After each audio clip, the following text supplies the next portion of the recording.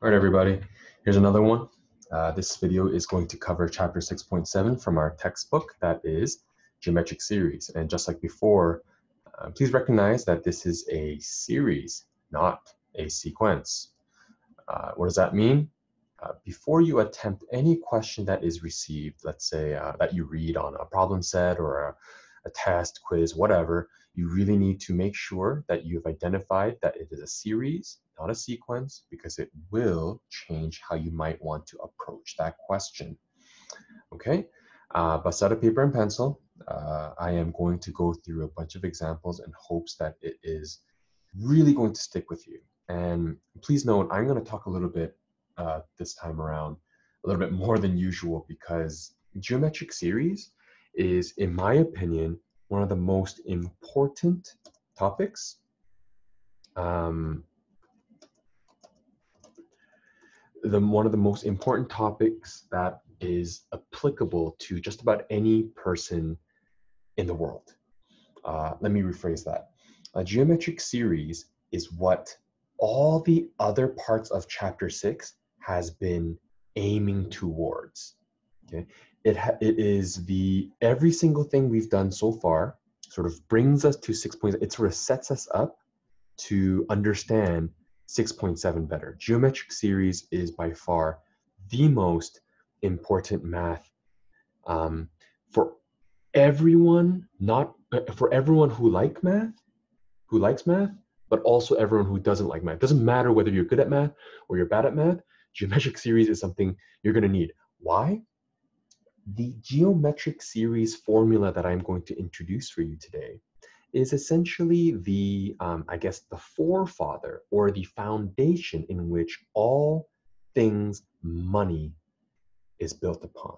Now, I'm not just talking about, hey, I work a couple of hours, I get paid a couple of hours, okay? I'm talking about money making money for you. I'm talking about Wall Street. I'm talking about investments. I'm talking about interest. I'm talking about how to make sure that you are getting more than what your hourly wage is worth. Okay, it's just, I can go on and on and on about it. I think I've made videos last year for my MCF3M classes just because I thought this was probably the one thing. If there's one thing that you're going to take from my class before you stop math altogether for the rest of your life, try to absorb geometric series and pay special attention to what we cover for financial math in the next chapter. Okay, you have been warned. Show this to your friends. I don't know, just tell your parents about it, whatever. It's super important. Okay, so we're going to start this video with the formula. I'm going to give you the formula for geometric series. I'm going to give you the proof of how the formula has come about, or you can, of course, skip to examples, check the timestamp, okay, in the description section below. And then from there, I am going to do example questions. Okay, so again, number 2, if you really want to, you can skip it. But I really think it's valuable for you to at least know where it sort of comes from. There it is. Okay, but I do think it's worthwhile. So after I give you the formula and do my little spiel, try to suffer through it. Okay, so let's see, where shall we begin? Okay, recall. Okay, here it is. So if you want to start writing this down, recall in a geometric sequence. Let's do a simple one. We wrote, let's say 2, 4, 8, 16, 32, 64, and so on and so forth. What is the geometric sequence? Well, you said that whatever the term number is, most likely you would have written it's 2, because that's a starting number, and the common ratio as we move along this sequence is a factor of 2. So it's going to look like that.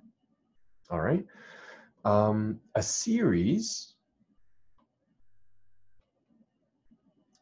just like arithmetic series, it's taking a geometric sequence and adding every single term in that sequence along the way. All right. Yeah, just make sure that you recognize that the numbers are not a difference, but a ratio. All right. The formula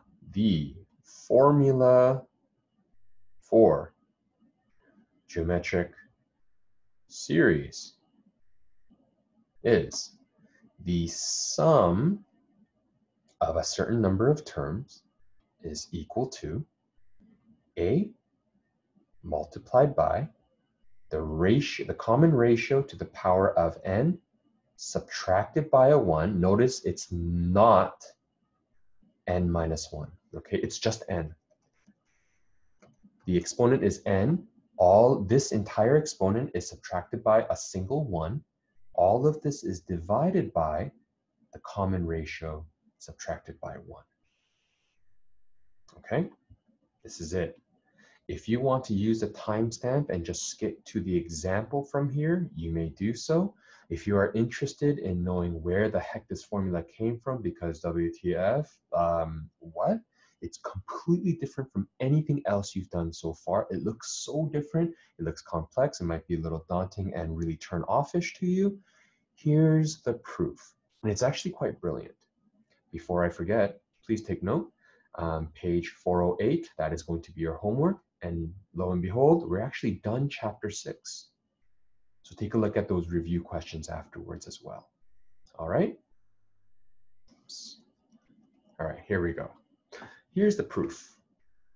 Let me draw a little line so that you don't have to.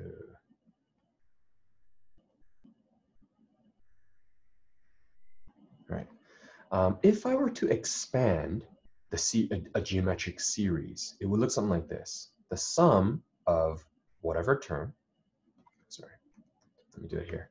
The sum of, so notice how I'm leaving a little bit of space, okay? Please leave some space. The sum of whatever number of terms is equal to the first term plus the second term, which is going to be multiplied by the ratio, plus the third term, which is going to be multiplied by another ratio, plus the fourth term, which is going to be multiplied by another ratio, all the way up to what?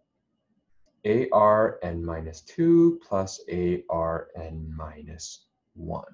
If you remember,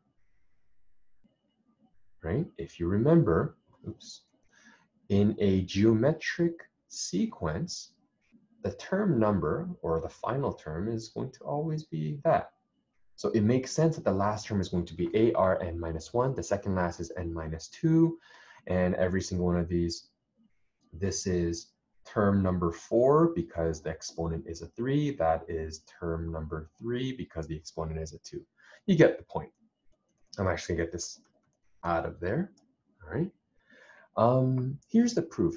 Right above it, I'm actually going to rewrite this, but this entire sum, whatever it is, I'm going to actually multiply it by r.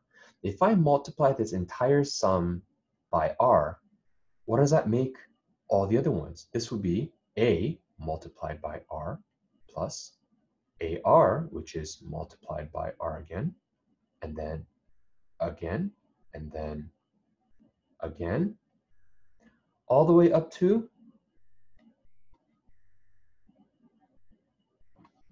sorry, I'm really not trying to make this video any longer than it is. Only up to what?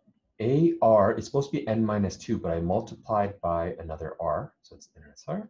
And then AR, n minus 1 multiplied by another r is just n. Okay?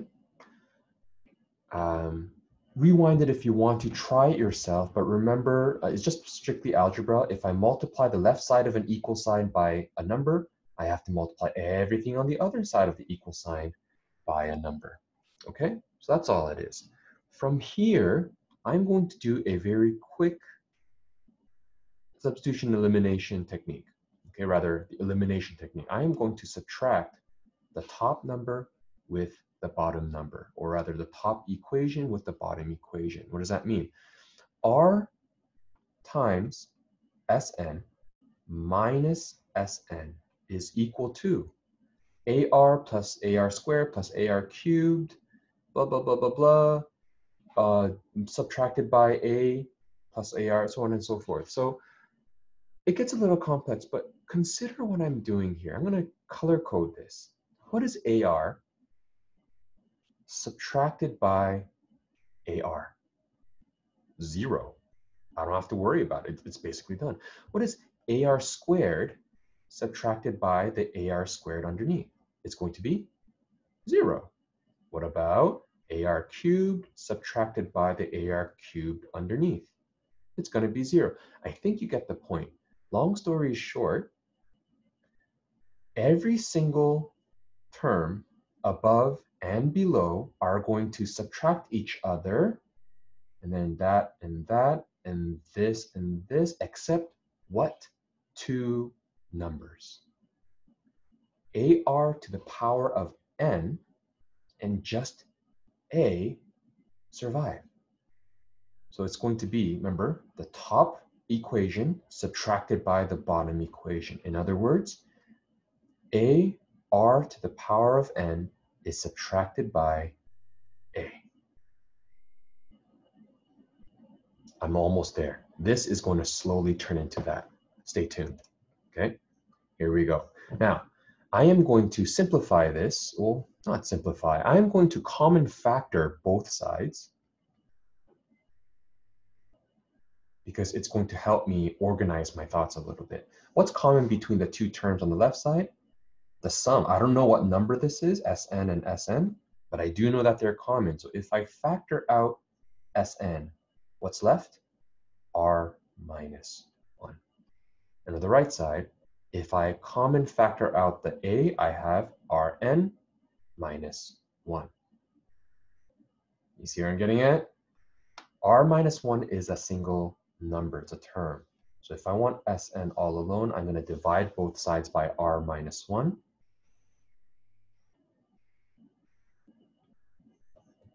Oh, I always misclick. R minus 1. There's my equation. Just as a reminder, this would be the total sum of the series of n terms. I don't know how much that is. It could be 100 terms, it could be 1,000 terms, it could be 2 terms, whatever n is. Okay. The A value is, as usual, the first term. So that's T1. Okay. R is going to be the common ratio. And the n, as I mentioned before, is the number of terms in the equation, or in the series, sorry. All right. Yeah, so why am I, so this is the proof, and why am I stressing so much? Again, if you are sort of savvy enough with your numbers, you might already see where this might be coming from. Consider this sum, so just not the top part, just don't worry about this part, okay? But consider Sn on its own. A is being added to, so a certain number is being added to a number that's multiplied and grown. And it's going to be added to the same number that's going to be grown twice. It's going to be added to another number that's grown 3 times, so on and so forth. How is that sort of familiar? Let's pretend, you know, you're as soon as you turn 18, you're a quote unquote adult now. You decide to save, you know, 50 bucks, and 50 bucks decides to grow over, let's say, 10 years. It's going to get big money, right? But let's say when you're 19, you let another amount of A and let it grow for 9 years. Let's say when you're 20 years old, you put another sum in and you let it grow for 8 years, 7 years, 6 years, 5 years. Maybe you see it, maybe you don't. I'm just getting excited, so I wanted to shed some light into the future. If you have no idea what the heck I'm saying, don't worry about it. It's gonna come. Anyways, here is our formula. All right, copy that down, pause the video, do what you need to, because I'm going to clear the screen and give you some example questions in 3, 2, 1, clear. Here we go. Example question, the first one I'm going to do comes from page, let's see, comes from page 404, example 2. It's basically from the textbook. And it says this: determine the sum of the first 10 terms for the geometric series. Ready? Part A. F of 1 is equal to 20 and R is -3. Please note, this is just a function notation for a sequence or a series, whatever the case may be. F of 1 simply means the first term when the n value is equal to 1. That's another way of saying T1 is equal to 20. That's another way of saying A is equal to 20. So we have A, they give us R for a geometric series. They are asking for the sum of 10 terms. So let's plug it into the formula. Sn is equal to A, Rn minus 1 over R minus 1, which is equal to 20. -3 to the power of 10 minus 1 divided by -3 minus 1. Whew. I am going to need a calculator for this. -3 to the power of 10.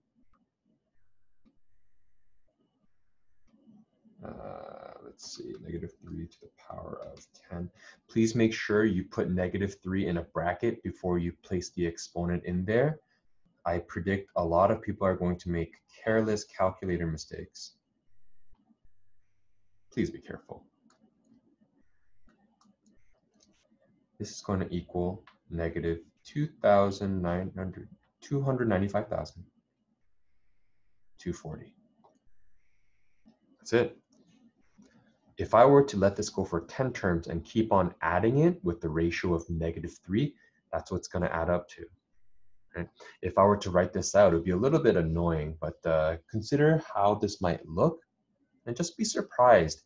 The number here may not seem very obvious to a series if I were to write it out.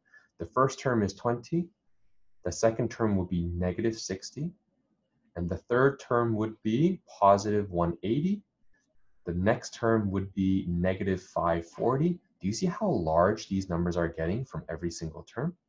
Multiplied by 3, that becomes +1620, right? It becomes in the thousands now, and it's added to, subtracted by 34860, huge. And by the time I get to 1, 2, 3, 4, 5, 6, the seventh term, I'm already in the 5th digits.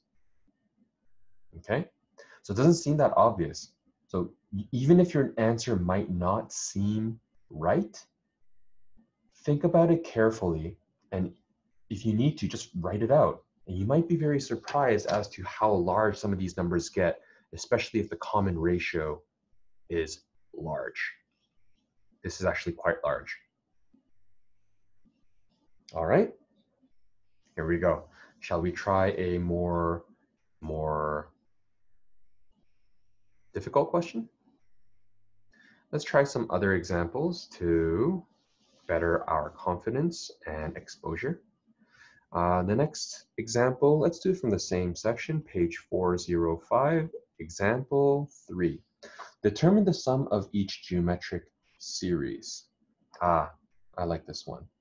32 plus 16 plus 8 plus. They give you the first term, that's nice. They don't tell you how many terms there actually are, but you can calculate the ratio. And just to confirm, yes, ratio is going to be 1/2. So how do we do it? If you recall, our equation requires us to have the value of n if you want to solve it. So that's your goal. We don't have it right now, but please go back to your understanding of geometric sequence. You're going to need it. What was the formula for a geometric sequence? A times r to the power of n minus 1. I don't know what Tn is, but I do know I don't know what n is, but I do know the value of Tn is 1 over 8, because that's my last term. Okay, that's my last term. From there, I do know the first number is 32. I do know my common ratio is 1 over 2, and I have n minus 1. Let's do some algebra. To get this term all alone, I am going to divide both sides by 32. So 1 over 8 divided by 32, that's the same as 1 over 256. Okay, so seeing as how both of them are fractions with the numerator is 1, I can basically say that 256 is 2 to the power of n minus 1. If you don't like that, fine. How's this? 1 to the power of 2 to what exponent is going to be the same? Okay, that's essentially what we're going to do. 1 over 2 to the power of, let's see, 2 to the 5 times.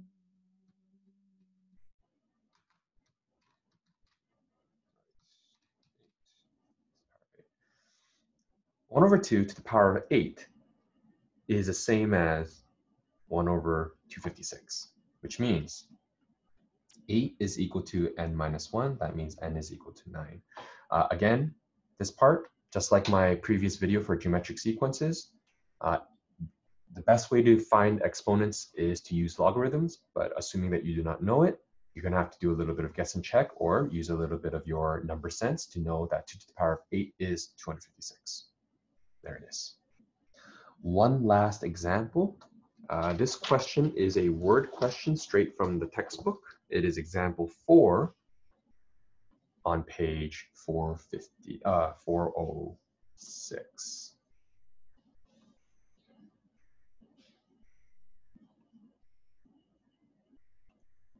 Let's see, I'm just messing myself up and touching weird buttons.